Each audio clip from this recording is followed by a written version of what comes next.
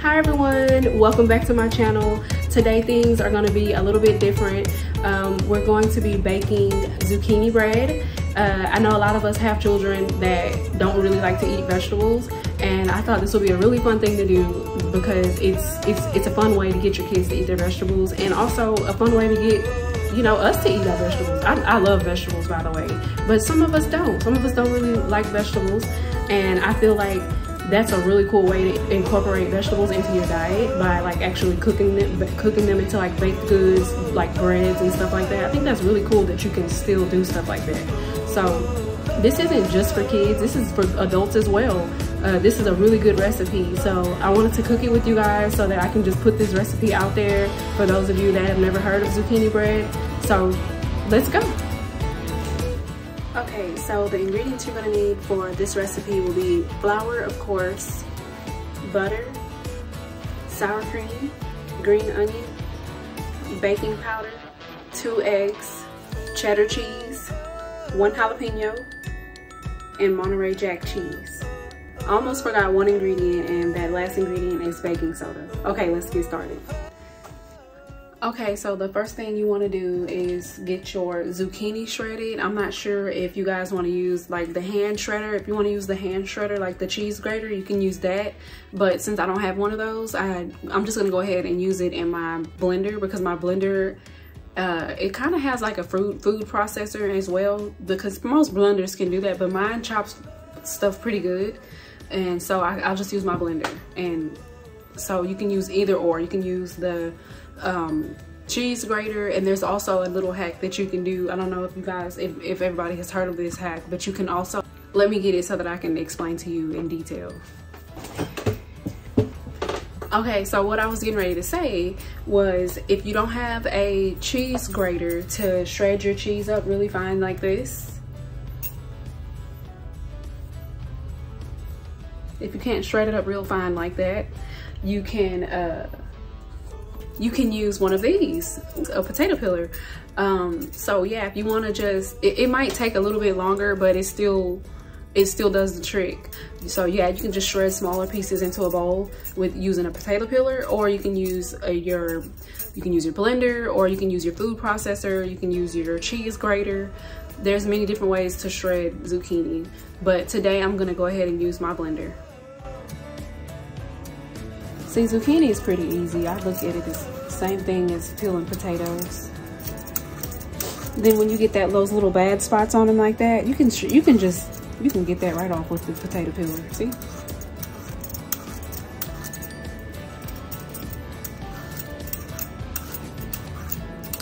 And zucchini, that's what I like about zucchini. They're very easy to peel. If you don't like that skin on there. Very quick and easy to peel.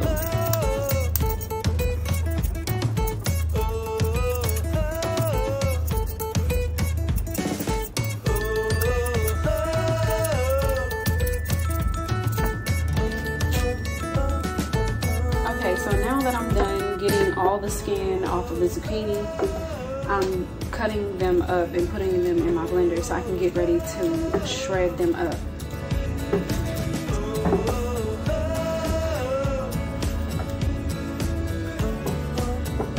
So the amount of zucchini we're gonna need is 1.5 cups. So make sure you contribute 1.5 cups to your blender. Okay, so before you want to mix anything into your flour, you want to get a separate bowl, and you want to mix in your sour cream, your 2 eggs, your green onion, your jalapeno, and your butter. You want to mix all that into the same mixture well before you add it into the mixture with the flour. So we're going to do that right now. Now, if you use the blender, if you want to, you can drain the juice off of your zucchini. I already done that. I kind of already walked over to my sink and drained it a little bit, but I'm going to keep the rest of this juice in here. I recommend, if you do not have to do it in the blender. I just did it like this because I literally don't have a cheese grater. But if you have a cheese grater, I really recommend that you use the cheese grater, but you can still do it like this. Okay, so let's go ahead and add the rest of our ingredients into the bowl that we're supposed to add.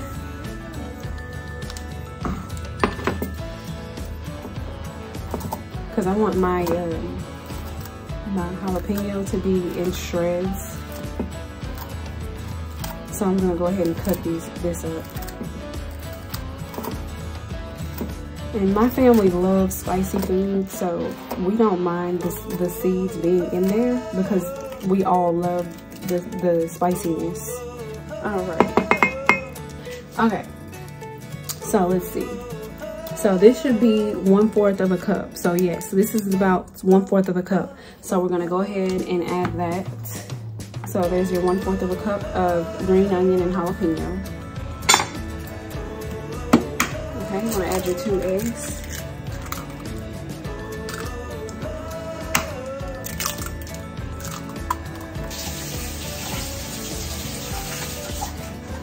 Okay, and then you wanna add your 3/4 cups of sour cream.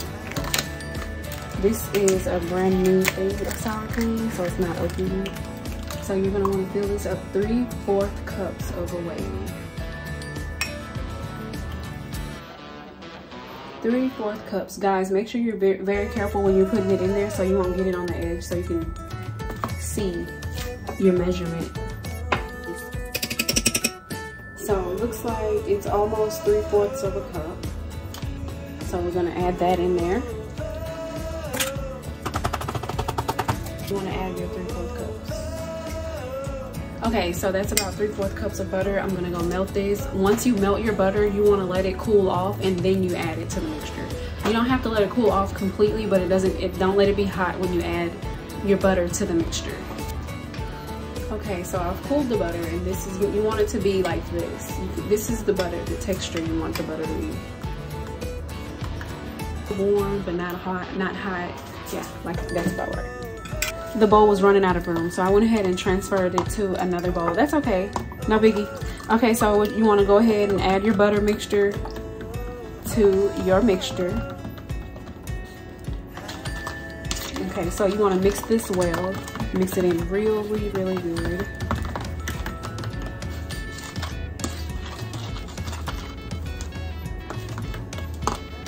Okay, so here's our 2 cups of flour. That's 1, 2.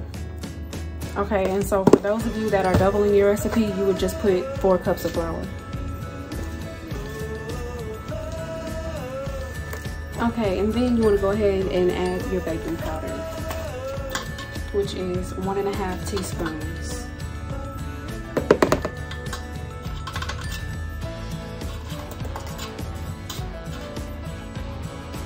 Okay, and then next you want to go ahead and add your ½ teaspoon of baking soda.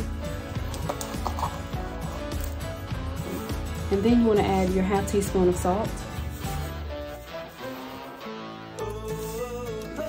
Okay, and then so here is where I go ahead and add my Cajun seasoning. So you want to add about ½ teaspoon of all-purpose seasoning, like the seasoning salts. You want to add some crushed red pepper. I don't measure my crushed red pepper. I just get like a little bit in my hand, and then I just put a little bit in there. ½ teaspoon of garlic powder. But don't forget, if you're doubling the recipe, you're supposed to put 2. Then you add onion powder, ½ teaspoon, and paprika, ½ teaspoon. Now what you want to do is get the mixture that you mix together with the zucchini, and you add it to your flour.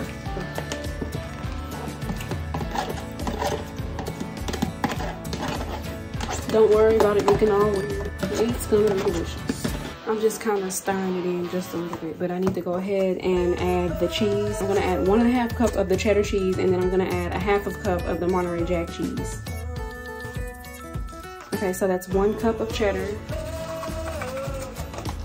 Okay, and that's about ½ cup right there. And then I'm gonna get the Monterey Jack cheese, and I'm gonna shred it into this measuring cup so I can get it, so I can properly measure it.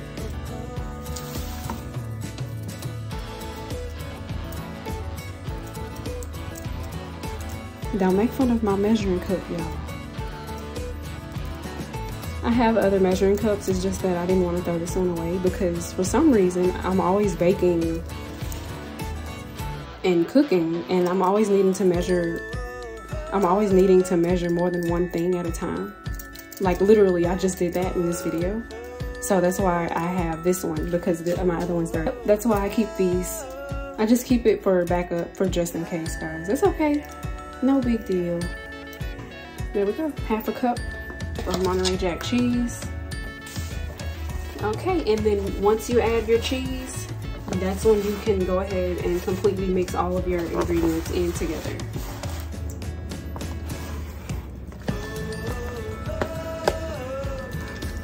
Okay, so it should look something like this when you get done. Now I'm gonna go grab my bread trays and I'll be right back. So I have my cookie trays. Okay, so I have my bread trays. I have my bread pans, bread trays, bread cookers, whatever y'all call them. I have them. So let's do that. Okay, so now what I'm doing is oiling the pans, and this is a tip for people who don't like buying the oil in the spray cans. You can just drizzle like a little olive oil or whatever oil that you prefer in your pan, and literally just get a napkin. You can get a napkin and just spread the oil out throughout the pan, and that's basically the same thing. I do it all the time.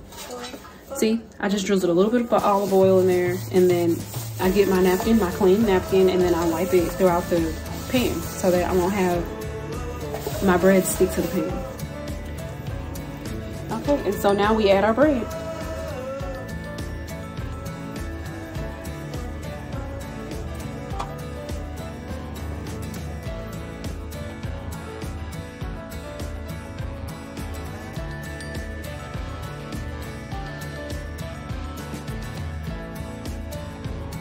And once that's done heating up, you're going to want to place your bread into the oven.